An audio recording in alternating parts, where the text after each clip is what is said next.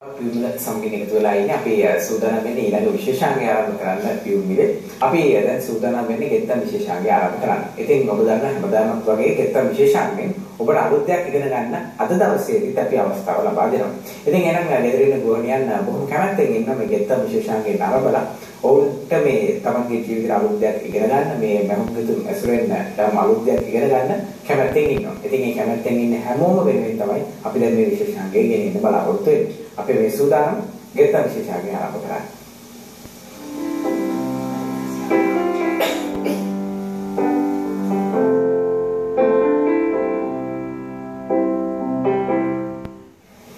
ගෙත්තම් විශේෂාංගයට අද දවසේ අපි සම්බන්ධ කරගන්නේ ප්‍රවීණත් කමින්මාන් ශිල්පිනියක් ඔබ නිරන්තරයෙන් පියුම්මිල හරහා මුණ ගැහෙන ඔබේ හිතවතියක් මානව ගම්ගේ මහත්මිය. ආයුබෝවන් සුබ උදෑසනක්. ආයුබෝවන් සුබ උදෑසන. අදත් බොහොම අපූර්ව නිර්මාණයක් ඔබට කරගන්න කොහොමද කියලා කියන්නේ සූදානම්ින් තමයි ඉන්නේ. විකරණ යන සූදානම් වෙලා ඉන්න නිර්මාණය අපිට දැන් දකින්නත් පුළුවන් සහන් මේ ඔබ දකින්න අපේ ඉදිරියේ තියෙන මම නෙමෙයි මම හිතන්නේ ඔබට ඒ නිර්මාණය කලින් දකින්න ලැබුණා මේ මම හිතන්නේ ඩිප්ටි සැරසිල්ලා මේ ඔබ ඔය දැන් දක්න නිර්මාණය තමයි කරන්න සූදානම් වෙන්නේ මම හිතන්නේ මේක බ්‍රසීලියන් එම්බ්‍රොයිඩරි ක්‍රමයකට කරන නිර්මාණයක් සහ තවත් මොන ක්‍රමයක් අතර තියෙනවා බ්‍රසීලියන් එම්බ්‍රොයිඩරි තමයි වැඩිපුර තියෙන්නේ සහ හෑන්ඩ් එම්බ්‍රොයිඩරි කියන ක්‍රම දෙකම භාවිත කරලා තියෙනවා ඔය නිර්මාණය කොහොමද කරගන්නේ සහ මොනවාද ඊට අවශ්‍ය කරන දේවල් අපි එහෙනම් මුලින්ම මේ මම ගමගේ මම දැනගන්න කැමතියි ඔය ක්‍රමයට ඔයගේ නිර්මාණයක් කරනවා නම් මේ දකින නිර්මාණය මොනවාද මූලිකවම අවශ්‍ය වෙන දේවල් අපිට හැමදාම අවශ්‍ය වෙන දේවල් බොහොම සරල දේවල් අපිට පසුබිම සඳහා යම් කිසි රෙද්දක් නූල් සහ ඉදිකටු එච්චරයි අවශ්‍ය වෙන්නේ. ඔව් ඒ වෙනසක් එහෙම නෑ සාමාන්‍ය රෙද්ද මම මෙතන භාවිත කරලා තියෙන්නේ කළු ලිනන් රෙද්ද. නමුත් ඒක ලිනන් රෙද්දම විය යුතු නෑ. යම් කිසි හොඳ රෙද්දක් ඕනෑම හොඳ රෙද්දක පොලිස්ටර් රෙද්දක් වෙන්න පුළුවන්. අමු රෙද්ද වගේ එකක මේක කරන එක මම නම් අනුමත කරන්නේ නෑ. මොකද අර යමු රෙද්ද සෝදුපු ගම පොඩි වෙලා නාස්ති වෙන නිසා දැන් මේ වගේ යම් කිසි හොඳ රෙද්දක් ඕන රෙද්දක් සිල්පුරක් වෙන්න පුළුවන්. ඔව් කල්පවත්ෙන් දැන් තෝරාගත්ත යුතුයි. ඊළඟ ඉන්න අනතුරු තමයි අපි සටහන් කරගත්ත යුතු. එහෙම නැත්නම් මේ කරන්න හදන නිර්මාණය පිටපත් කර ගැනීම තමයි වැදගත් වෙනවා. මොකද ඉන්න අනතුරු තමයි මේ නිර්මාණය සිදු කරන්නේ. කොහොමද වන් මුතුනේ හිතනගන්නේ? ඒ ඉස්සරම නිරෝධ සිදු කරගන්නේ. දැන් අපි අතරම සහන වැදගත් ප්‍රශ්න මොකද සමහර දාන කරන අය නම් දානවා නම් සමහර අය දාන්නේ නැහැ. හරි විදිහට පිටපත් කරගන්න. දැන් විශේෂයෙන් කළු රෙද්දකට පිටපත් කරනකොට ලා පාට කාබන් එකක්. ලා පාට ඩ්‍රස් මේකින් කාබන්. ඒ කියන්නේ රෙද්ද සඳහා භාවිත කරන කාබන් අපිට වෙනම ගන්න තියෙනවා. ඉතින් ඒ කාබන් එකක් ගන්න ටයිප් කරන්න ගන්න නිල් කළු කාබන් පාවිච්චි කිරීම හොඳ නැහැ. මොකද රෙද්ද ගෑවිලා රෙද්ද නාස්ති වෙනවා. ඉතින් කළු රෙද්දට කහ තැඹිලි වගේ වර්ණයක් සුදු පාවිච්චි කරන්න පුළුවන්. පාවිච්චි කරලා කළු රෙද්ද මතට අපේ අර මෝස්තරය ඇඳ ගන්න. දැන් මෝස්තර සොයා ගැනීමේදී අතර මේ වගේ මෝස්තර ළමයින්ගේ අර පාට කරන පින්තූර පොත්වල ඔය මැගසින් ළමයින්ගේ පත්තර කාන්තා පත්තර ඔක්කොම අපිට ලබා ගන්න පුළුවන්. ඉතින් ඒ වගේ තැනකින් පින්තූරයක් වාගෙන මේකම අවශ්‍ය නැහැ. මේකට ආසන්න මේකට ගැළපෙන මේ විදිහේ පින්තූර ඕන තරම් තියෙනවා. ඉතින් එහෙම පින්තූරයක් හොයාගෙන ඒක ටිෂු එකකට අරගෙන ටිෂු එකෙන් අපේ රෙද්දට කාබන් පොලයක් තියලා පිටපත් කරගන්නවා. ඒ විදිහට තමයි කරගන්නේ. ඒ තමයි මූලිකව පිටපත් කිරීම සිද්ධ කරගන්න. දැන් අපි අද කරන්නේ ඔබ දකින මේ නිර්මාණය.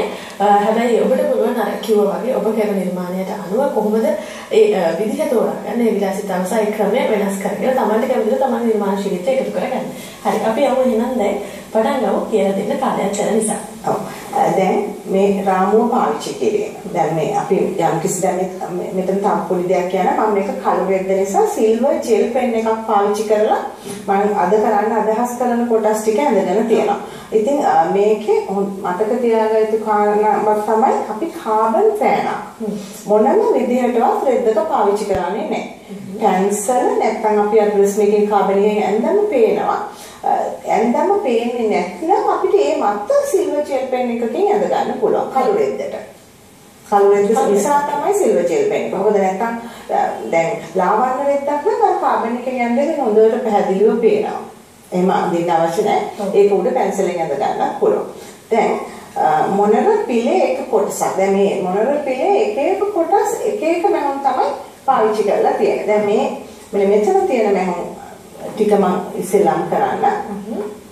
දැන් මේකෙදි මම කපු කැරලි නූල 4 පට පාවිච්චි කරා. විශේෂත්වය කියලා 4 පට ගත්තාම ඒ ප්‍රමාණයට එනවා. දැන් ඊට වඩා කුඩා වුණොත් ඒක පේන්නේ නැහැ. 6 පට ගත්තත් වරදක් නැහැ. 6 පට මීට වඩා පොඩ්ඩක් මහතට එනවා. ගණකම වැඩි. ගණකම වැඩි.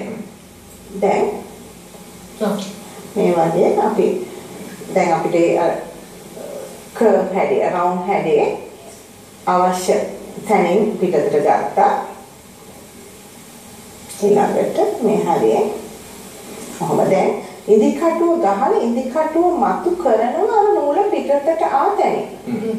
ඒක හරියම වැදගත්. දැන් මෙතනින් ගහලා අනිත් පැත්තට ගත්තොත් වැරදි. එතකොට එන්නේ නෑ මේව. දැන් ඊළඟට අපි මේක මෙහෙම තියලා ඇඟිල්ල වටා ඔත්තලා නෙමෙයි. ඒක වටයක් ඔත්තලා. ඔව්. දැන් මේක මෙහෙම තියනවා. ඇඟිල්ල වටා නූල ඔතනවා. අර ඉදි කටුවට දානවා. ඔව්. ඒක පොඩ්ඩක් මේක තද කරන්නේ නැතුව බුරුලට තියෙනවා. ඔව්. හොඳට තද කරන්න හොඳ නැහැ. මේ මහම් ක්‍රමයට අපි සඳහන් කරන බ්‍රසීලියන් එම්බ්‍රොයිඩරි. බ්‍රසීලියන් එම්බ්‍රොයිඩරි මේ මහම් ක්‍රමයට අපි කියනවා කාස්ට් ඔන් මහම කියලා. ඒ කියන්නේ බ්‍රසීලියන් එම්බ්‍රොයිඩරි ක්‍රමයේ මහම් ක්‍රම කීපයක් තියෙනවා. මේ එක මහම් ක්‍රමයක්.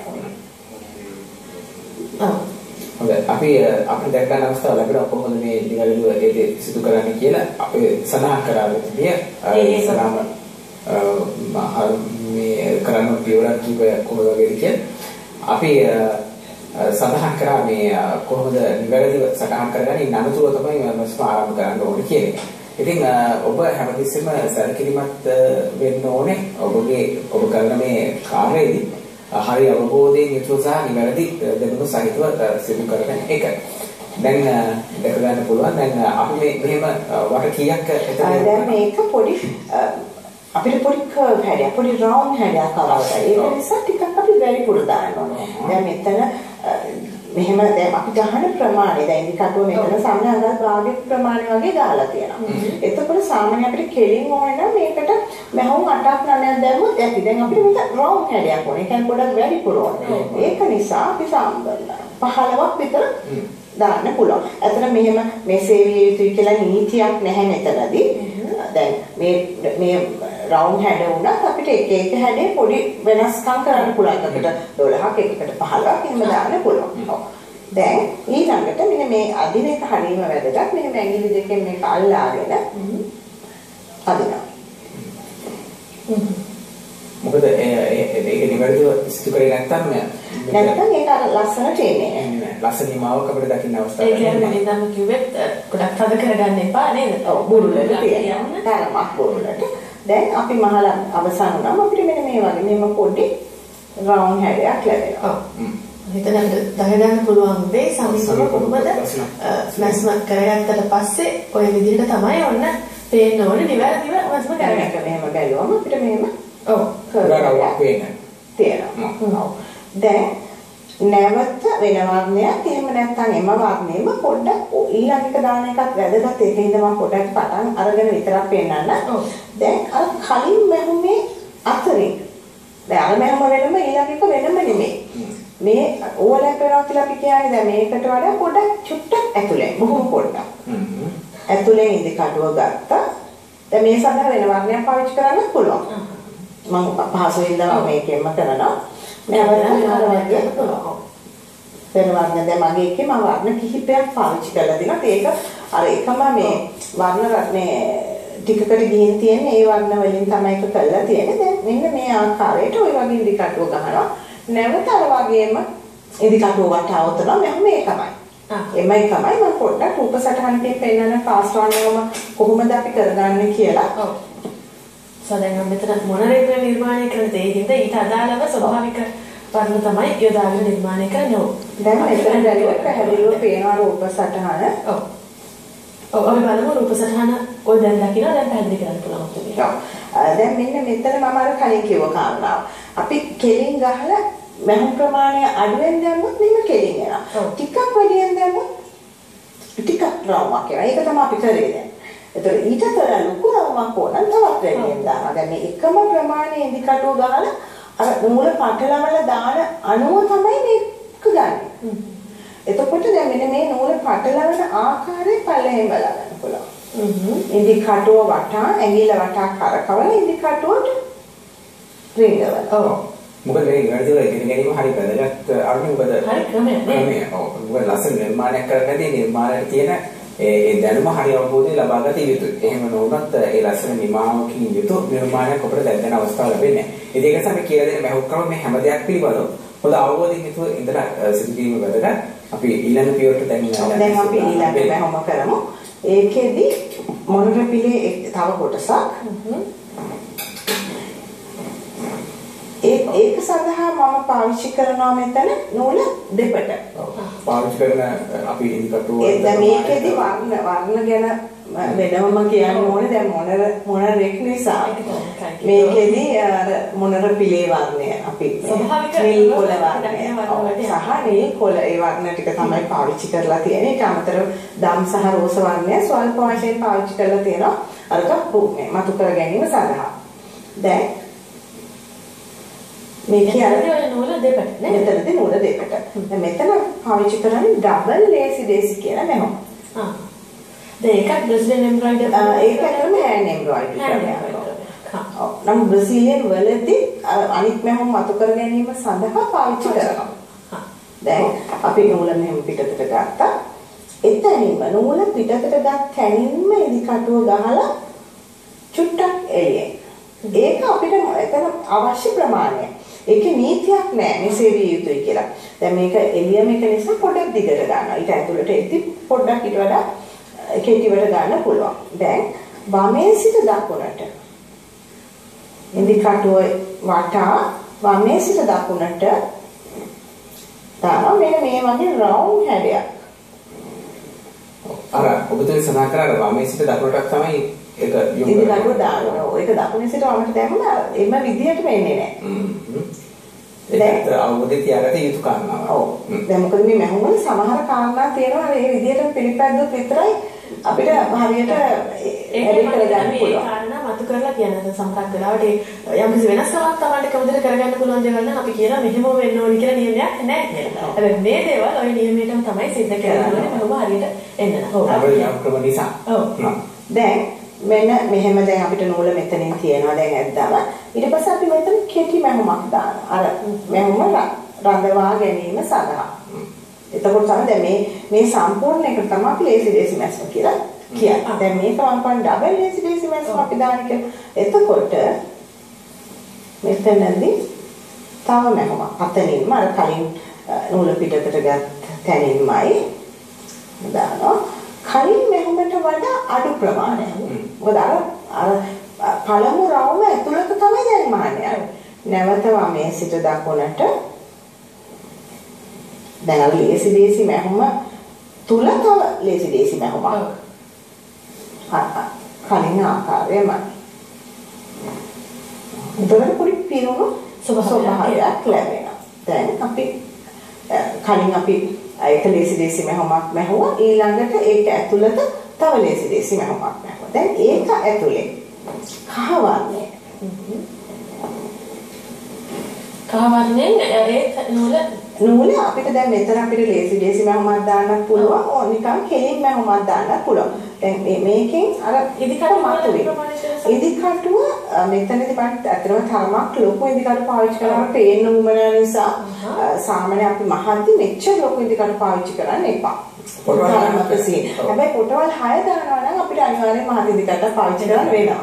මොකද පොටවල් 6ක් අපිට හීන ඉදි කටුවක දාන්න බෑ. දැන් මෙතනදී පොටවල් 3යි. මම හිතන්නේ ප්‍රමාණය වැඩි කටක් භාවිතා කරන්න හරියටම මේ කාර්යය පැහැදිලිව ඔබ දකින්න ඕනේ හින්දා. දැන් ඊළඟට අර මැහුම් දෙක මහලා තියෙනවා ඒ දෙක මැදින්. ඒ දෙක මැදින් අපි මේ ආකාරයට ඉදිකටුව ගහලා. ඔව්. දැන් මොනර පිළේ එක මේ කොටසක් අවසන්. දැන් මේ ආකාරයට අපිට මෙහෙම අර පැත්ත දැන් අර රූපසත් මේ මහපු එකේ බැලුවොත් පේනවා මේ විදිහට මෙහෙම වටේට අපි මේ මැහුමමයි. පළමුව ලොකු ලේසි දේසි මැහුම, ඇතුළත කුඩා ලේසි දේසි මැහුම සහ කහ පාටෙන් කෙලින් මැහුම. ඔය ආකාරයට තමයි මේ මේක මහලා තියෙන. දැන් ඔය මේක දිහා බැලුවම පේනවා කොනේම තියෙන මොණ්ඩර පිළේ පිටින්ම තියෙන රවුන්ඩ් හැඩේ මහලා තියෙන කහ පාට යන්තම් පේන. ඒක මහලා තියෙන මේ මැහුමේ. ඕක තමයි මම මේක ළඟ මේ මම මහගෙන තියෙනවා. ඔව් අපිට මේ දකින්න ලැබෙනවා ඒ ලස්සන නිර්මාණය. ඔය සිදුනාම කොයි විදිහටද තියෙන්නේ කියලා. දැන් එතකොට ඔය වර්ණ සංයෝජනේ මේ හැම දෙයක්ම ගැනත් සෑහෙන සැලකිලිමත් වෙලා තියෙනවා. ඊට අමතරව අපිට දකින්න ලැබෙන කාරණාව තමයි මේ අර විවිධ මැවුම් ක්‍රම කීපයක් භාවිත කරලා තියෙනවා. ඔව් අපි ඔය මේ අපි මේ පෙන්නමු දැන් මේ අර මහපු කොටසක් එක්කම අපිට පැහැදිලි කිරීම කරන්න පුළුවන්. මේ වර්ණ දෙකක් භාවිත කරලා මේ පාවිච්චි කරලා තමයි අපි ඒක කරේ. අපි දැන් බලන්න පුළුවන් මේ මෙතන අපි සජීව ඒ මහපු කොටස අපි දැන් එතනදී දැන් මේ තියෙන අර මොණ්ඩර පිළේ කොන. දැන් අර පෙන්නපු කොටස. ඒක මහපු එක තමයි මේ තියෙන්නේ. මේ මැක්මෙන් තමයි මේ කොටස මහගෙන අවසන් කරගෙන තියෙන්නේ. ඒ අවසන් නිර්මාණ දැන් මේ බොහෝ නිර්මාණ සඳහා මේ ක්‍රමයට අනුව මේ මෙහුම් ක්‍රම එකතු කරලා කරන නිර්මාණ භාවිත කිරීම හැකියාව තියෙනවා. දැන් මගේ අතේ තියෙනවා මේ කුෂන් කවර්. මේ සඳහාත් මේ නිර්මාණය දකින අතරේ අපි පැහැදිලි කරලා දෙමු අපේ ආදරණීය ප්‍රේක්ෂකයන්ට බුදුමිය මේ නිර්මාණය ගැන. මගේ අතේ මේ දකින නිර්මාණය මම හිතන්නේ අපිට බලන්න පුළුවන් වෙයි. ඔව් තාමත් මම හිතන්නේ මේ අපි දකින්නේ අද දවසේ අපි පෙන්නන අර බිත්ති සැරසිල්ලට අදාළ නිර්මාණය. මම හිතන්නේ මොණර පිළ ඔය දකින්නේ ඒ කොටස කොහොමද අවසන් නිර්මාණය මේ කොටස දිස් වෙන්නේ සහ සජීවීව මෙතුමිය ඒ නිර්මාණය කොහොමද කරගන්නේ කියලා ඒ මොණරාගේ ඒ කොටස මෙතනදී නිර්මාණය කරලා කරපු කොටස. ඒ දෙක තමයි ඔබනේ දැන් පැහැදිලිවම දකින්නේ. දැන් මම හිතන්නේ අපිට හැකියාව ලැබෙනවා මේ මගේ අතේ තියෙන නිර්මාණය දකින්න මේ අපි මේ දකින්න හා සමාන නිර්මාණයක් තමයි මේ මගේ අතේ තියෙන්නේ. සුළු වෙනස්කම් කීපයක් තියෙනවා. මම හිතන්නේ මෙහොම ක්‍රම වලින් වෙන්න තියෙන වෙනස්කම් මතුවලා තියෙන්නේ. මේ නිර්මාණයේ තියෙන මොනරේ නේද? අපි පැහැදිලි කරමු මේ නිර්මාණය දකින්න. ඔය දැන් මම මේ දෙකම ගෙනාවේ දැන් එකම විදිහේ දෙකම මොනරු. නමුත් වර්ණවල නම් පොඩි රණින් යාමක් තියෙනවා. නමුත් ඒ වෙනස්. නමුත් මෙහොම ක්‍රම වෙනස් පාවිච්චි කරලා තියෙනවා. දැන් වෙනස් මැහුම් ක්‍රම ඔකට පාවිච්චි කරලා තියෙනවා. ඔකට වැඩිපුර තියෙන්නේ දැන් අතේ තියෙන අරුණිගේ අතේ තියෙන කුෂන් එක සතහන් වැඩිපුර බ්‍රසීලියන් මැහුමුත් තියෙනවා. hand embroidery. හරිම සරල මැහුම් ඕකේ තියෙන. අපි හැමදාම ඉගෙන ගත්ත නැටි මැහුම, දන්වල මැහුම, කෙලින් මැහුම් වගේ දේවල් විතරයි ওই කුෂන් කවරේ සඳහා පාවිච්චි කරලා තියෙන්නේ. අද අපි දකින බිත්ති සැරසිල්ල ඊට වඩා පොඩ්ඩක් වෙනස් මැහුම් ක්‍රම ගොඩක් පාවිච්චි කරලා තියෙනවා. ඔව් මම ක්‍රම කීපයක් පාවිච්චි කරපු විදියට ලස්සන නිර්මාණයක් සිදු කරද්දී ඒ හැම මම ක්‍රමයක් පිළිබඳව අවබෝධය ලබා ගත යුතුයි සහ ඒක පොටවත් කීයක් ලබා ගන්නවද සහ මේ මහා ඔව් අපි මේ දකින නිර්මාණයටත් ඒ වගේ අපූර්ව සිදු කරන නිර්මාණයක්. ඉතින් අර ඉස්සර සඳහන් කරා වගේ හරියට වර්ණ සංයෝජනය කරලා හරියට නිවැරදි මම ක්‍රම භාවිත කරොත් ඔබට පුළුවන් මේ වගේ ලස්සන නිර්මාණයක් කරන්න. මොකද මේ හැඩේ නිමාව මතුවෙන්නේ මේ අර අපි අර සඳහන් කරන නිවැරදිම මැස්ම සිදු කරොත් පමණයි. ඉතින් ඒක නිසා තමයි මෙතන සඳහන් කරන විදිහට ඒ දේවල් කරන්න පුළුවන් වුණොත් මේ වගේ ලස්සන නිර්මාණයක් ඔබට කරගන්න පුළුවන්. දැන් හැඩය නිමාව සහන් කියවා වගේ හරි වැදගත්. ඒ දේවල් වලට ඇත්තටම මේ වර්ණ විශේෂයෙන්ම මෙවැනි අපි පරිසරයේ දකින ස්වභාවික දේවල් නිර්මාණ සඳහා භාවිත කරනකොට මේ ස්වභාවික සංකේත මේ සඳහා භාවිත කරනකොට මේ වර්ණ ස්වභාවික වර්ණ යොදා ගැනීමත් ඇත්තටම වැදගත්. වර්ණ සංයෝජන කියන්නේ මම හිතන්නේ මේ වගේ නිර්මාණයක මහත්මයා ගොඩක් වෙලාවට සැලකිල්ල දක්වන්න ඕන කාරණාවක් නේද? ඔව්. වර්ණ සංයෝජනය හරියට නැත්තම් අපි හරි වර්ණ භාවිත කරේ නැත්තම් ඇත්තටම අවසන් නිමාව ලස්සන වෙන්නේ නැහැ. ඒ කියන්නේ ගැළපෙන වර්ණ දහුයි රතුයි කහයි කොළයි කොහොම එකට දාලාම හැවුවොත් අපිට පාට ගොඩාක් අරගෙන එහෙම දැම්මොත් ඒක හරියන්නේ නැහැ. ඉතින් ඇත්තටම වර්ණ ගැළපීම ඉතාම වැදගත්. ඔක මම හැමදාම කියන ඒ කාරණේ සහ අවසන් නිමාව අර නීට්නස්. ඔය දෙක නැත්තම් අපි කොච්චර මහන්සි වෙලාම හැවුවත් වැඩන්නේ. දැන් සමහර අය හරි ලස්සනට නීට්ටුන මහනවා. නමුත් වර්ණ ගලපන්නේ නැහැ. ඉතින් අර මම කියනවා මූලික වර්ණ අපේ නිර්මාණවල පුළුවන් තරම් පාවිච්චි අඩු කරන්න. අතරම කරන්නෙම නැත්තරම් නම් වඩා හොඳයි. මොකද මූලික වර්ණ රතු කහනෙලි කියන මූලික තද වර්ණ ටික දැම්මොත් ඒක තමයි හැයන්නේ. ඔව්. අර ද්විතීයික වර්ණ කියන්නේ තව වර්ණයක් සමග මිශ්‍ර වූ වර්ණ පාවිච්චි කිරීම තමයි නිර්මාණවලදී වඩා හොඳ. හොඳයි. දැන් අතට අපි අර මොනරාගේ කොටස අපි සිදු කරද්දී කොහොමද? දැන් මම දෙනවා තව අලුත් මැහුමක්. දැන් ඒක අර බොතල වගේ තියෙන එක නිකන් ඒක පොඩි 3D effect එකක් එන්නේ. ඒ කියන්නේ වෙනම තියෙන්නේ පිහාටුව. ඒක තමයි දැන් කරන්නේ. අනේ ඒකට අපිට මෙන්න මේ වගේ පබළු ඇට මෙහෙම තියෙන ඇල්පෙනෙත්තක් අවශ්‍යයි. මේ වගේ ඇල්පෙනෙත්ත මෙහෙම අපිට පිහාටුව අවශ්‍ය තැනින් මෙහෙම ගන්නවා.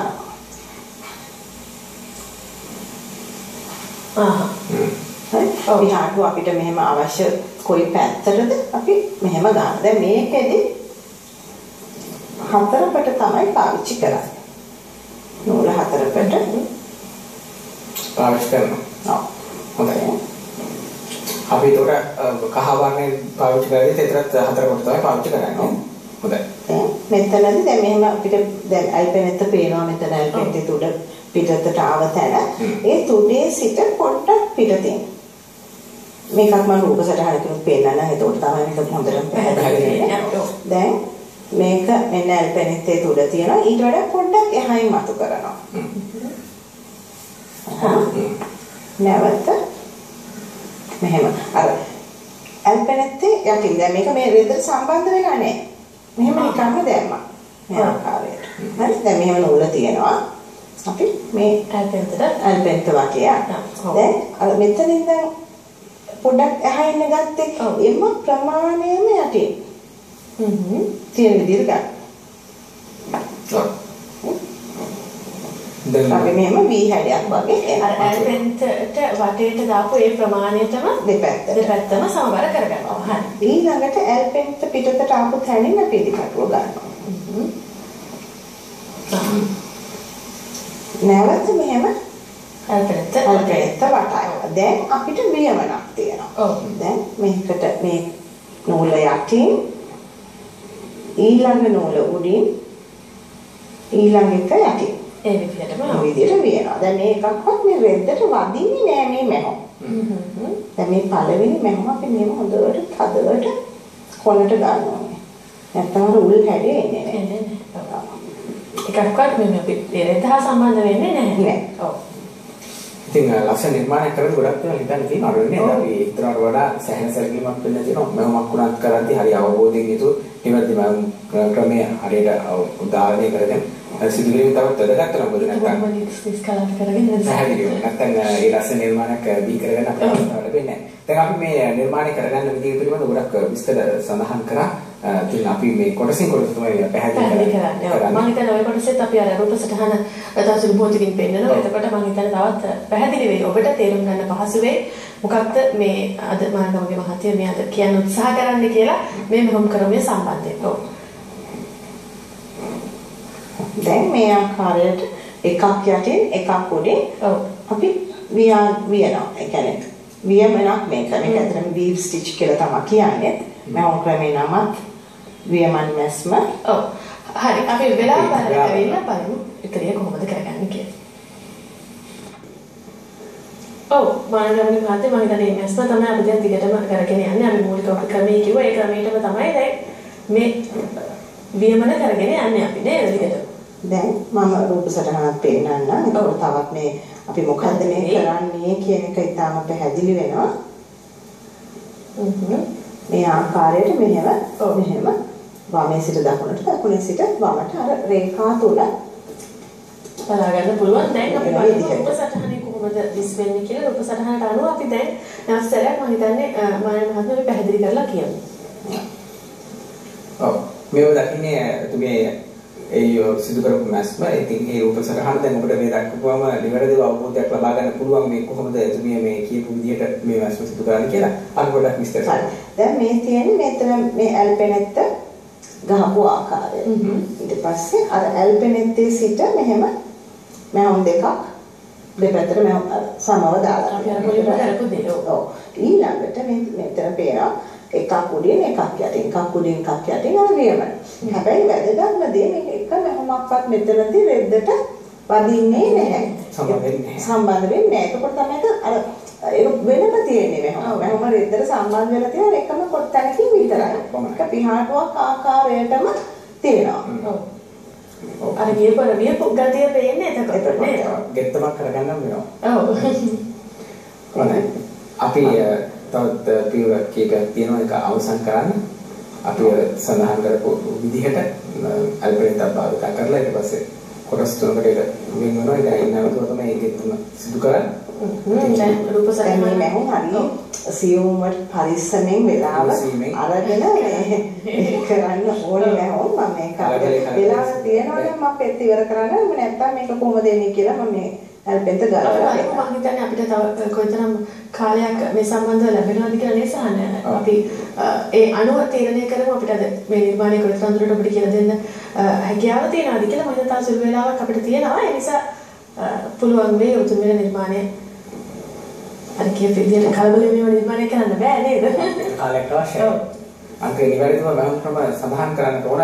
එහෙම වුණොත් තමයි ඔබට පුළුවන්කම ලැබෙන්නේ. ගෙදර ඉඳන් මේ ලස්සන මේ වගේ නිර්මාණයක් කරන්න අවස්ථාව ලබා ගන්න. මොකද නැත්තම් නිවැරදිව මම ප්‍රොබ්ලම් දැන් නැත්තම් ඉන්නතුව ඔබ දැන් නැත්තම් කොහොමද සිදු කරන්නේ නිවැරදිව රටාව කොයි විදිහද කියලා ලස්සන නිර්මාණයක් ඔබට අද දවසේදී සිදු කරන්න හම්බ වෙන්නේ නැහැ. ඉතින් ඒක නිසා බොහොම උනන්දුවෙන් යුතුව පැහැදිලිව ඒ අවබෝධය ලබා ගන්න අද දවසේදී ගෙත විශේෂාංගයෙන් අපි කියලා දෙන මේ මම පිළිබඳව. ඔව් මම හිතනවා මෙතන විශේෂ රචිත අපි රූප සටහන් පැහැදිලි කරන මේ පොත්වලිනුත් මම හිතන්නේ ලොකු දැනුමක් ලබා ගන්න පුළුවන් නේද? මේ ක්‍රම පිළිබඳව මම හිතන්නේ හරියාකාරව එකින් එක පැහැදිලිව පියවරයන් අනුව විස්තර කරලා ඒ පොත්වල තියෙන ඒ සම්බන්ධිනුත් ඔබට උනන්දුවක් දක්වන එකට මම හිතන්නේ පොත් පරිශීලනය කිරීමකින් තවත් මේ දැනුම වැඩි කරගන්න පුළුවන්. එහෙම නේද මනස? ඔව් ඇත්තටම දැන් අගේ සුමානේ මගේ මේ Facebook page එකක් තියෙනවා. ඉතින් මේ කවදාවත් මම දැකලවත් දන්නේවත් නැති කෙනෙක්.